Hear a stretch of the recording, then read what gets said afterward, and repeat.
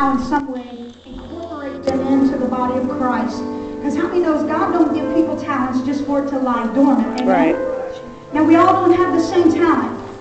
And in the body of Christ for far too long, at least in my generation, and you got to understand, I've grown up in church all my life. So I say this with some experience coming out. For far too long, we've hit the spotlight on God's called you to either be a preacher or a singer. Right. And if you don't know how to get a message, and if you don't know how to carry a tune, I guess you're just going to be warming a pew for the next 70 years. But I don't believe that that's the case. That's right. I believe God gives talents and abilities of all kinds, and somehow we need to incorporate those into the service. And so I've asked these two young people, and they're just going to do what God has placed in their heart. Amen? Because God gave them a talent. And guess what? What I have also seen in my 39 years of living is if the church does not incorporate them, the world will incorporate That's right. them. That's right. Amen. And for far too long, because different generations come and go, and how many knows in each generation they have their own little specific identity. Amen. And if it doesn't click with what the church has, then we say, well, we'll just leave them sitting on the back pew, Right. and we'll hope that the next generation coming up doesn't have pink hair. Amen? Right. Or doesn't wear skinny jeans.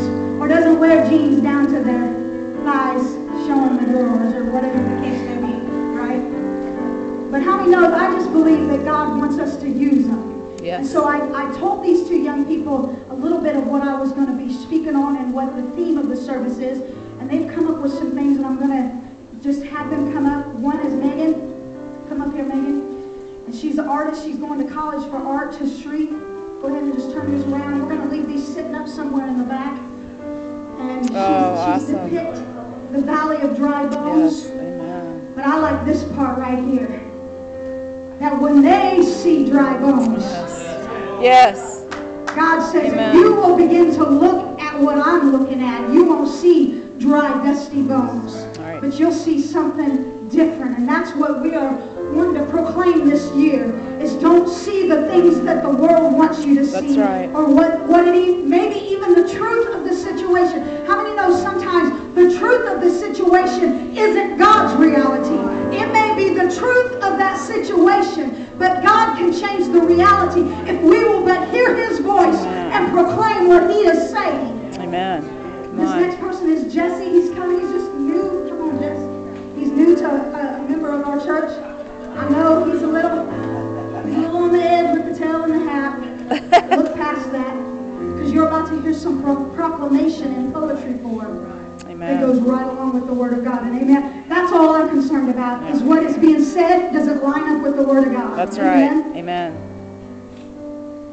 Tim could come in here bald next week, and as long as he speaks the Word of God, that's all I care about. Amen. Amen. Jen could come in here next week with green and pink hair. I know she won't, but if she did, as long as she said, thus saith the Lord, and it really lined up with the Bible. Amen? Amen. Is everybody okay with that right here? Yes. All right. Come on. Okay, I'm a little nervous, so yeah. The poem is called The Valley of Dry Bones.